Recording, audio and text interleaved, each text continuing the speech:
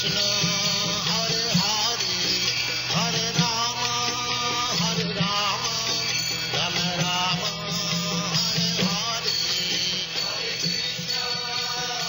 now, Chapter 20, Description of Autumn.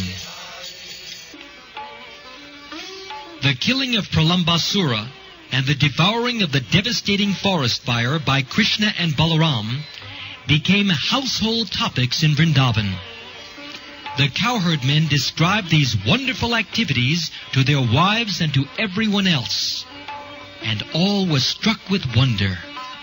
They concluded that Krishna and Balaram were demigods who had kindly come to Vrindavan to become their children. In this way, the rainy season ensued. In India, after the scorching heat of the summer, the rainy season is very welcome. The clouds accumulating in the sky, covering the sun and the moon, become very pleasing to the people, and they expect rainfall at every moment. After summer, the advent of the rainy season is considered to be a life-giving source for everyone. The thunder and occasional lightning are also pleasurable to the people.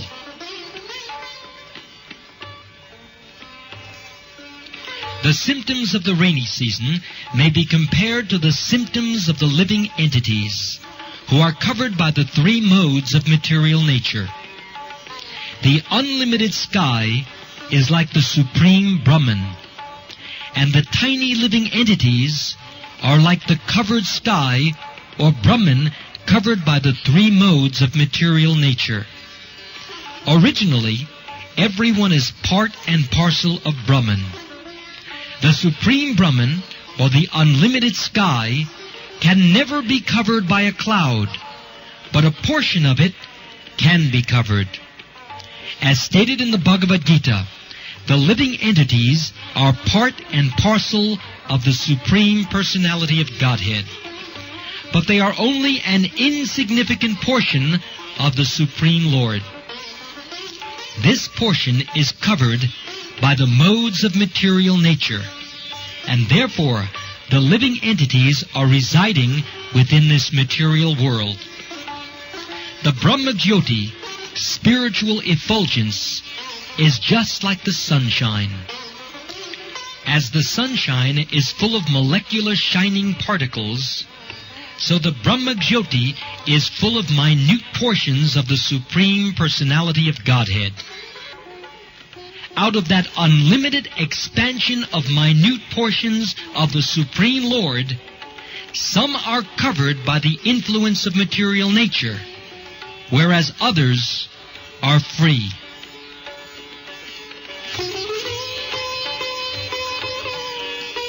Clouds are accumulated water, drawn from the land by the sunshine. Continually for 8 months, the sun evaporates all kinds of water from the surface of the globe, and thus this water is accumulated in the shape of clouds, which are distributed as water when there is need. Similarly, a government exacts various taxes from the citizens, which the citizens are able to pay by their different material activities, agriculture, trade, and industry. Thus, the government can also exact taxes in the form of income tax and sales tax. This is compared to the sun's drawing water from the earth. When there is again need of water on the surface of the globe, the same sunshine converts the water into clouds and distributes it all over the globe.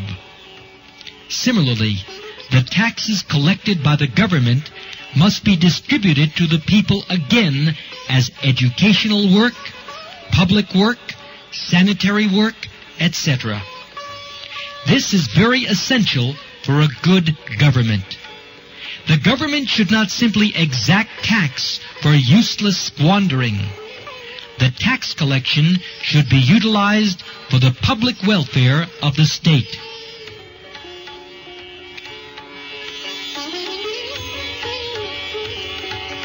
During the rainy season, there are strong winds blustering all over the country and carrying clouds from one place to another to distribute water.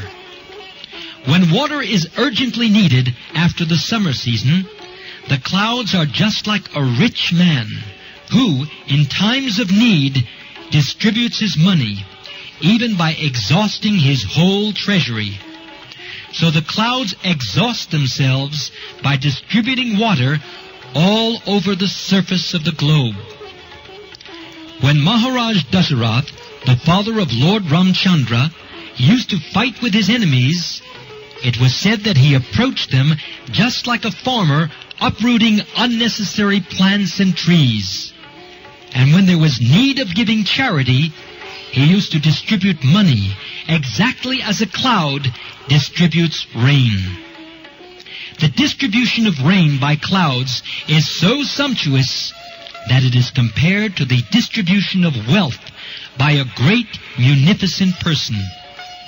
The clouds' downpour is so sufficient that the rains even fall on rocks and hills and on the oceans and seas, where there is no need for water. It is like a charitable person who opens his treasury for distribution and who does not discriminate whether the charity is needed or not. He gives in charity open-handed.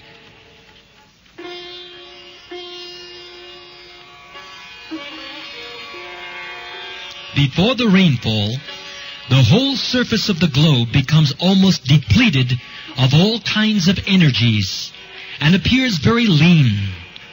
After the rainfall, the whole surface of the earth becomes green with vegetation and appears to be very healthy and strong. Here a comparison is made to the person undergoing austerities for fulfillment of a material desire. The flourishing condition of the earth after a rainy season is compared to the fulfillment of material desires. Sometimes, when a country is subjugated by an undesirable government, persons and parties undergo severe penances and austerities to get control of the government. And when they attain control, they flourish by giving themselves generous salaries. This also is like the flourishing of the earth in the rainy season. Actually, one should undergo severe austerities and penances only to achieve spiritual happiness. In the Srimad Bhagavatam, it is recommended that tapasya, or penance, should be accepted for realizing the Supreme Lord.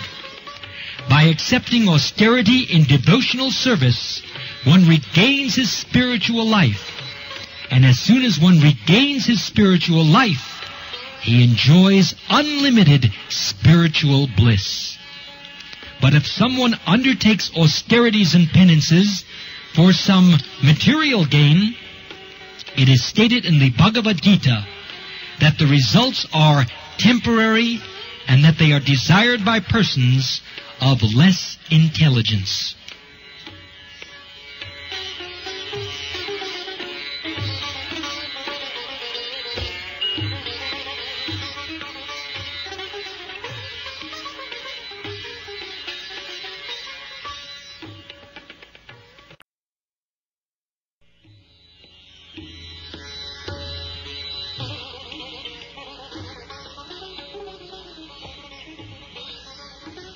During the rainy season, in the evening, there are many glowworms visible about the tops of trees, hither and thither, and they glitter just like lights. But the luminaries of the sky, the stars and the moon, are not visible.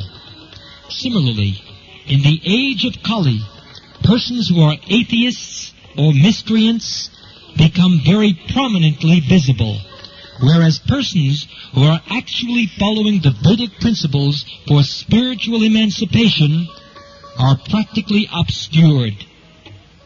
This age, Kali Yuga, is compared to the cloudy season of the living entities. In this age, real knowledge is covered by the influence of material advancement of civilization. The cheap mental speculators atheists, and manufacturers of so-called religious principles become prominent like the glowworms, whereas persons strictly following the Vedic principles or scriptural injunctions become covered by the clouds of this age.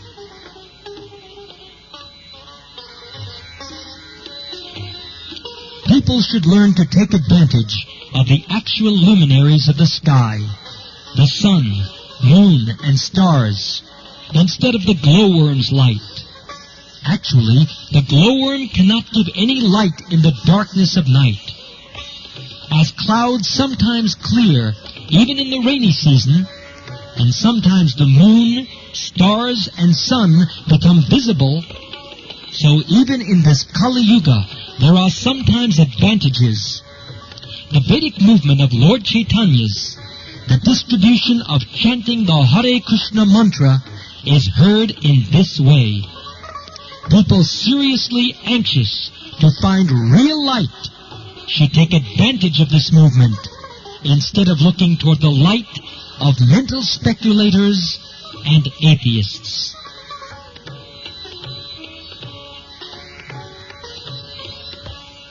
After the first rainfall, when there is a thundering sound in the clouds, all the frogs begin to croak, like students suddenly engaged in reading their studies. Students are generally supposed to rise early in the morning. They do not usually arise of their own accord, however, but only when there is a bell sounded in the temple or in the cultural institution. By the order of the spiritual master, they immediately rise, and after finishing their morning duties, they sit down to study the Vedas or chant Vedic mantras.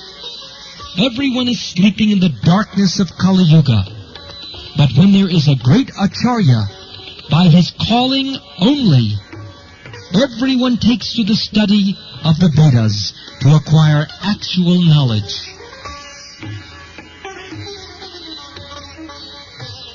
During the rainy season, many small ponds, lakes, and rivulets become filled with water. Otherwise, the rest of the year, they remain dry.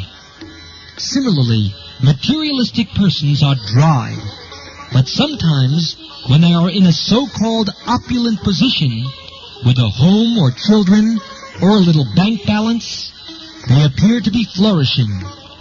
But immediately afterwards, they become dry again, like the small rivulets and ponds. The poet Vidyapati said that in the society of friends, family, children, wife, etc., there is certainly some pleasure, but that pleasure is compared to a drop of water in the desert. Everyone is hankering after happiness, just as in the desert, everyone is hankering after water. If in the desert there is a drop of water, the water is there, of course, but the benefit from that drop of water is very insignificant. In our materialistic way of life, we are hankering after an ocean of happiness.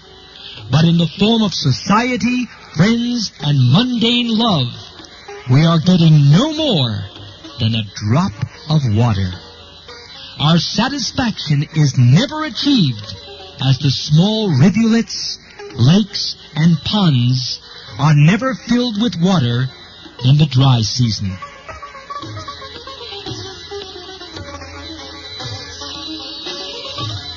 Due to rainfall, the grass, trees, and vegetation look very green. Sometimes the grass is covered by a certain kind of red insect. And when the green and red combine with umbrella-like mushrooms, the entire scene changes, just like a person who has suddenly become rich. The farmer then becomes very happy to see his field full of grains. But the capitalists, who are always unaware of the activities of a supernatural power, become unhappy because they are afraid of a competitive price. In some places, certain capitalists in government restrict the farmer from producing too much grain, not knowing the actual fact that all food grains are supplied by the Supreme Personality of Godhead. According to the Vedic injunction, Eko Bahunam Yo Vidadati Kaman, the Supreme Personality of Godhead maintains this creation. Therefore, He arranges for a supply of whatever is required for all living entities. When there is a population increase, it is the business of the Supreme Lord to feed the people. But atheists or miscreants do not like abundant production of food grains, especially if their business might be hampered.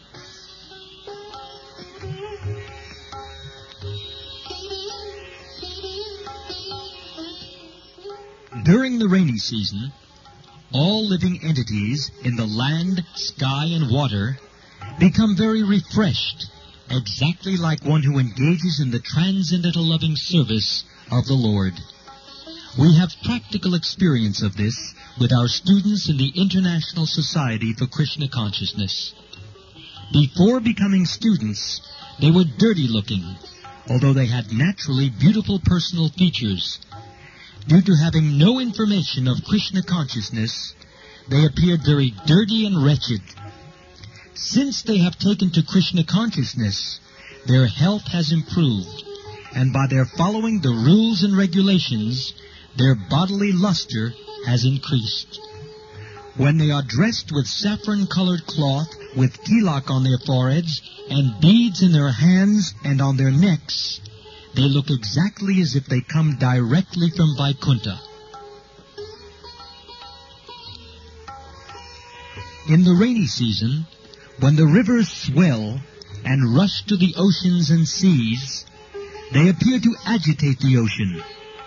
Similarly, if a person who is engaged in the yoga mystic process is not very advanced in spiritual life, he can become agitated by the sex impulse. High mountains, however, although splashed by torrents of rain, do not change. So, a person who is advanced in Krishna consciousness, even if put into difficulties, is not embarrassed, because a person who is spiritually advanced accepts any adverse condition of life as the mercy of the Lord, and thus he is completely eligible to enter into the spiritual kingdom.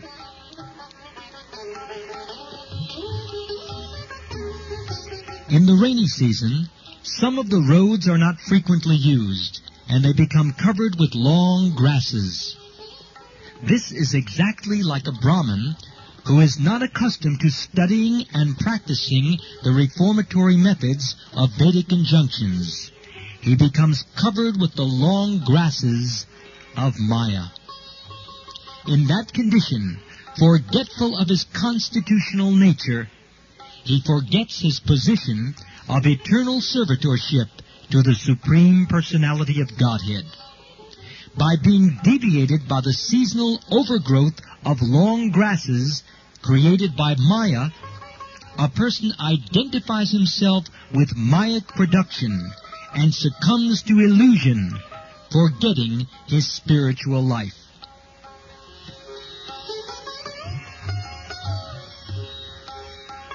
During the rainy season, lightning appears in one group of clouds, and then immediately in another group of clouds. This phenomenon is compared to a lusty woman who does not fix her mind on one man. A cloud is compared to a qualified person because it pours rain and gives sustenance to many people. A man who is qualified similarly gives sustenance to many living creatures, such as family members or many workers in business. Unfortunately, his whole life can be disturbed by a wife who divorces him. When the husband is disturbed, the whole family is ruined, the children are dispersed, or the business is closed, and everything is affected. It is therefore recommended that a woman desiring to advance in Krishna consciousness live peacefully with a husband. and that the couple not separate under any condition. The husband and wife should control sex indulgence and concentrate their minds on Krishna consciousness, so their life may be successful. After all, in the material world, a man requires a woman, and a woman requires a man. When they are combined, they should live peacefully in Krishna consciousness, and should not be restless like the lightning flashing from one group of clouds to another.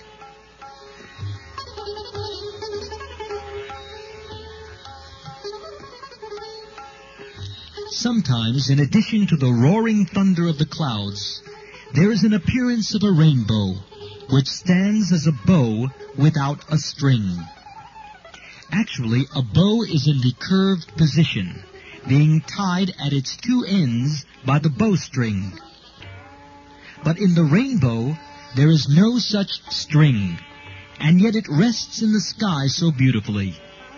Similarly, when the Supreme Personality of Godhead descends to this material world, He appears just like an ordinary human being, but He is not resting on any material condition. In the Bhagavad Gita, the Lord says that He appears by His internal potency, which is free from the bondage of the external potency. What is bondage for the ordinary creature is freedom for the personality of Godhead.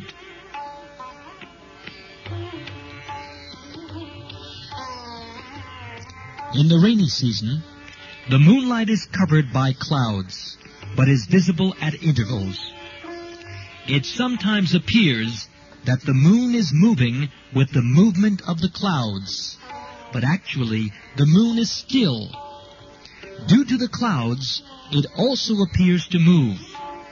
Similarly, for one who has identified himself with the moving material world, his actual spiritual luster is covered by illusion, and with the movement of material activities, he thinks that he is moving through the different spheres of life.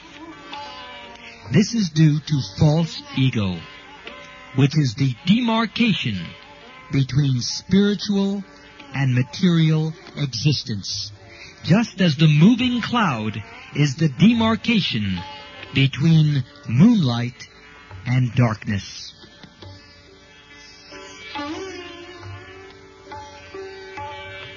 In the rainy season, when the clouds appear for the first time, after seeing their appearance, the peacocks begin to dance with joy. This can be compared to persons who are very harassed in the materialistic way of life. If they can find the association of a person engaged in the loving devotional service of the Lord, they become enlightened and dance just like peacocks. We have practical experience of this because many of our students were dry and morose previous to their coming to Krishna consciousness. But having come into contact with devotees, they are now dancing like jubilant peacocks.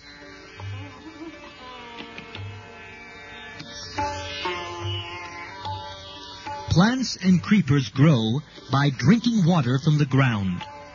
Similarly, a person practicing austerities becomes dry, but after the austere performances are completed and he gets the result, he begins to enjoy life in sense gratification with family, society, love, home, and other paraphernalia. Sometimes it is seen that cranes and ducks meander continually on the banks of the lakes and rivers, although the banks are filled with muddy garbage and thorny creepers. Similarly, persons who are householders without Krishna consciousness are constantly tarrying in material life in spite of all kinds of inconveniences. In family life, or any life, one cannot be perfectly happy without being Krishna conscious. Srila Narottam Das Thakur prays that he will have the association of a person either a householder or a man in the renounced order of life, who is engaged in the transcendental loving service of the Lord, and is always crying the holy name of Lord Chaitanya. For the materialistic person, worldly affairs become too aggressive, whereas to a person who is in Krishna consciousness, everything appears to be happily situated.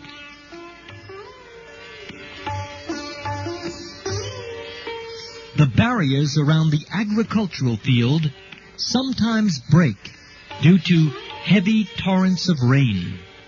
Similarly, the unauthorized atheistic propaganda in the age of Kali breaks the boundary of the Vedic injunctions. Thus people gradually degenerate to godlessness. In the rainy season, the clouds, tossed by the wind, deliver water, which is welcomed like nectar. When the Vedic followers, the Brahmins, inspire rich men like kings and the wealthy mercantile community to give charity in the performance of great sacrifices, the distribution of such wealth is also nectarian. The four sections of human society, namely the Brahmins, the Kshatriyas, the Vaishyas, and Shudras, are meant to live peacefully in a cooperative mood. This is possible when they are guided by the expert Vedic Brahmins, who perform sacrifices and distribute wealth equally.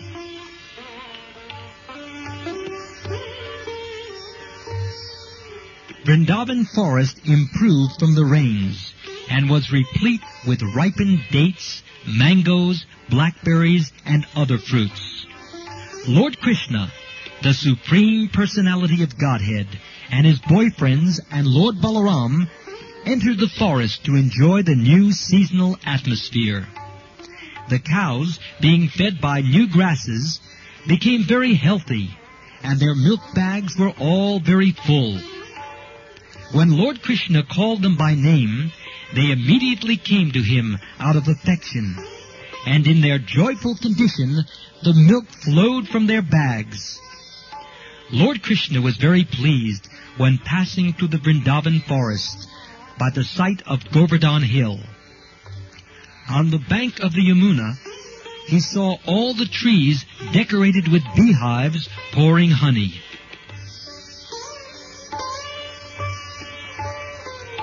There were waterfalls on Govardhan Hill, and their flowing made a nice sound. Krishna heard them as he looked into the caves of the hill.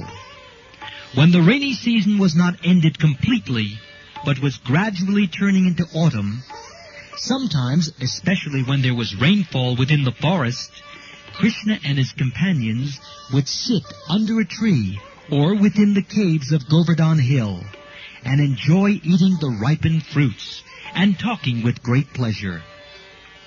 When Krishna and Balaram were in the forest all day, Mother Yashoda used to send them some fruits, sweetmeats, and rice mixed with yogurt.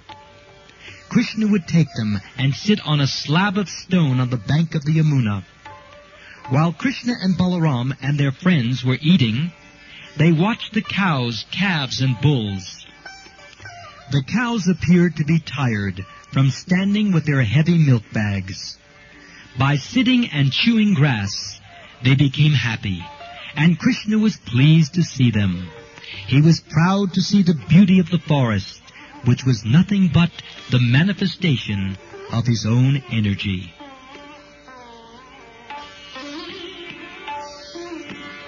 At such times, Krishna would praise nature's special activities during the rainy season. It is stated in the Bhagavad Gita that the material energy, or nature, is not independent in its actions. Nature is acting under the superintendence of Krishna. It is also stated in the Brahma Samhita that material nature, known as Durga, is acting as the shadow of Krishna. Whatever order is sent from Krishna, material nature obeys. Therefore, the natural beauty created by the rainy season was acted out according to the indications of Krishna. Soon, all the water reservoirs became clean and pleasing, and refreshing air was blowing everywhere because of the appearance of autumn. The sky was completely cleared of all clouds, and it recovered its natural blue color. The blooming lotus flower in the clear water in the forest appeared like a person who has fallen down from yoga practice, but again has become beautiful by resuming his spiritual life.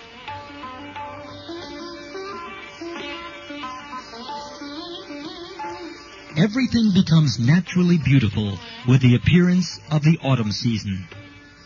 Similarly, when a materialistic person takes to Krishna consciousness and spiritual life, he also becomes as clear as the sky and water in autumn.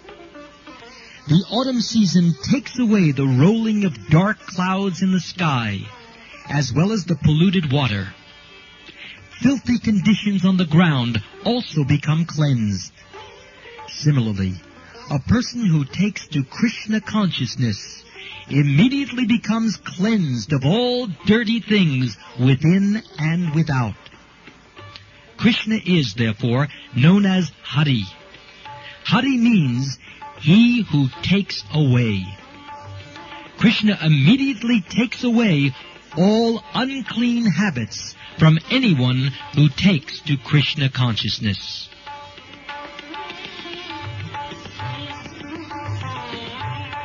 The clouds of autumn are white, for they do not carry any water. Similarly, a retired man, being freed from all responsibility of family affairs, namely maintaining the home, wife, and children, and taking completely to Krishna consciousness, becomes freed from all anxieties and looks as white as clouds in autumn. Sometimes in autumn, the falls come down from the top of the hill to supply clean water, and sometimes they stop. Similarly, sometimes great saintly persons distribute clear knowledge, and sometimes they are silent. The small ponds, which were filled with water because of the rainy season, gradually dry up in autumn.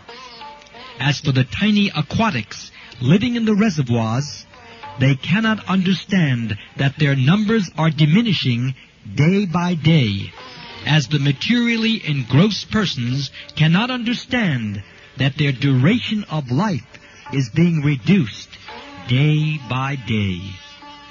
Such persons are engaged in maintaining cows, property, children, wife, society, and friendship.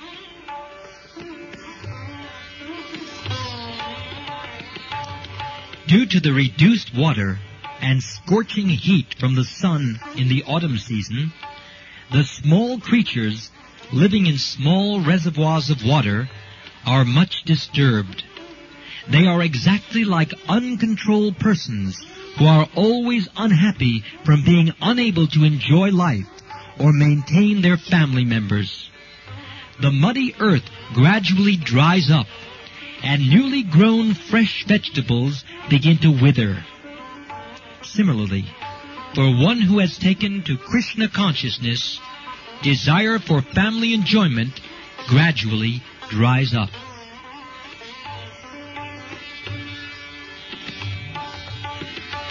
Because of the appearance of the autumn season, the water of the ocean becomes calm and quiet, just as a person developed in self-realization is no longer disturbed by the three modes of material nature. In autumn, farmers saved the water within the fields by building strong walls, so that the water contained within the field cannot run out. There is hardly any hope for new rainfalls. Therefore, they want to save whatever is in the field. Similarly, a person who is actually advanced in self-realization protects his energy by controlling the senses. It is advised that after the age of 50, one should retire from family life and should conserve the energy of the body for utilization in the advancement of Krishna consciousness. Unless one is able to control the senses and engage them in the transcendental loving service of Mukunda, there is no possibility of salvation.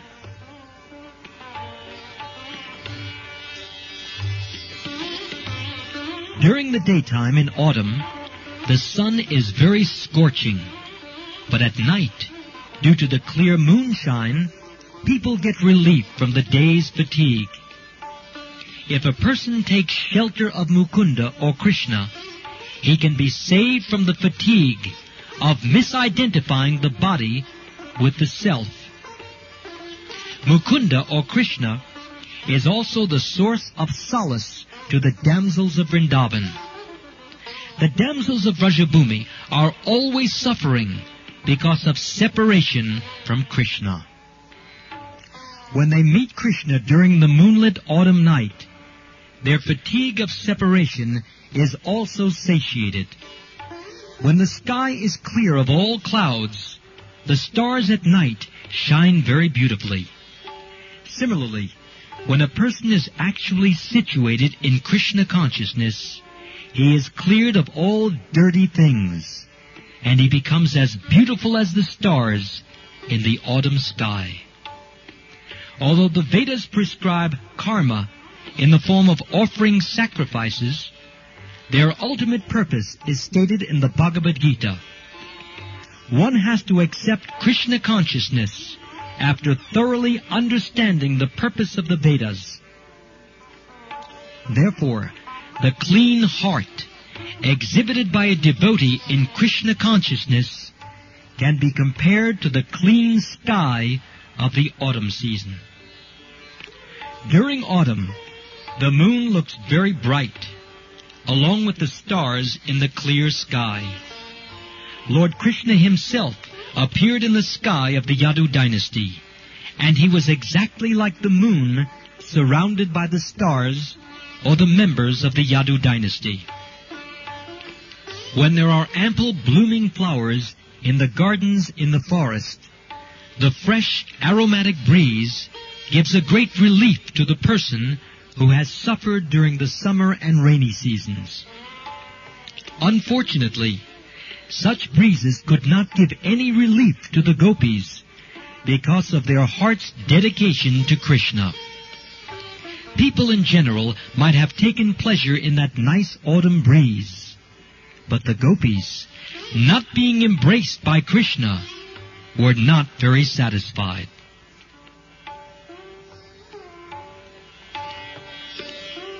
On arrival of the autumn season, all the cows, deer, birds, and females in general become pregnant, because in that season, generally all the husbands become impelled by sex desire. This is exactly like the transcendentalists who, by the grace of the Supreme Lord, are bestowed with the benediction of their destinations in life.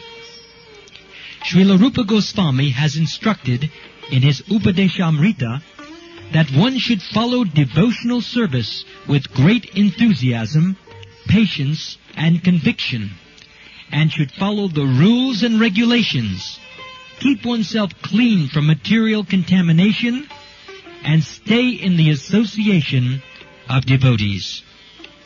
By following these principles, one is sure to achieve the desired result of devotional service.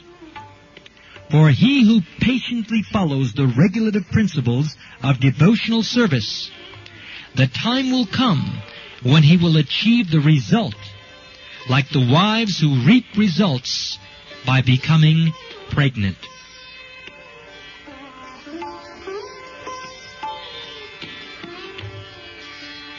During the autumn, the lotus flowers in the lakes grow in large numbers because of the absence of lilies. Both the lilies and the lotus flowers grow by sunshine, but during the autumn season, the scorching sunshine helps only the lotus. This example is given in the case of a country where the king or the government is strong. The rise of unwanted elements, like thieves and robbers, cannot prosper. When the citizens become confident that they will not be attacked by robbers, they develop very satisfactorily. A strong government is compared to the scorching sunshine in the autumn season. The lilies are compared to unwanted persons, like robbers, and the lotus flowers are compared to the satisfied citizens of the government.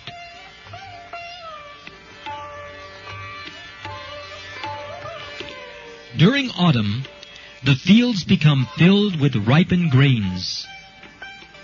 At that time, the people become happy over the harvest and observe various ceremonies such as Navana, the offering of new grains to the Supreme Personality of Godhead. The new grains are first offered to the deities in various temples, and all are invited to take sweet rice made of these new grains.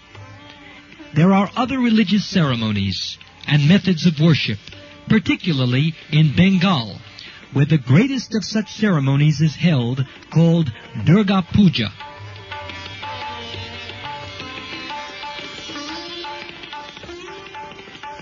In Vrindavan, the autumn season was very beautiful then, because of the presence of the Supreme Personality of Godhead, Krishna and Balaram.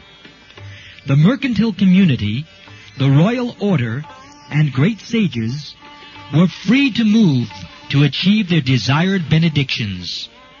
Similarly, the transcendentalists, when freed from the encagement of the material body, also achieved their desired goal. During the rainy season, the mercantile community cannot move from one place to another, and so do not get their desired profit. Nor can the royal order go from one place to another to collect taxes from the people. As for saintly persons who must travel to preach transcendental knowledge, they also are restrained by the rainy season. But during the autumn, all of them leave their confines. In the case of the transcendentalist, be he a jnani, a yogi, or a devotee, because of the material body, he cannot actually enjoy spiritual achievement. But as soon as he gives up the body, or after death, the jnani merges into the spiritual effulgence of the Supreme Lord. The yogi transfers himself to the various higher planets, and the devotee goes to the planet of the Supreme Lord, Goloka Vrindavan, or the Vaikunthas, and thus enjoys his eternal spiritual life. Thus ends the Bhaktivedanta purport of the 20th chapter of Krishna, Description of Autumn.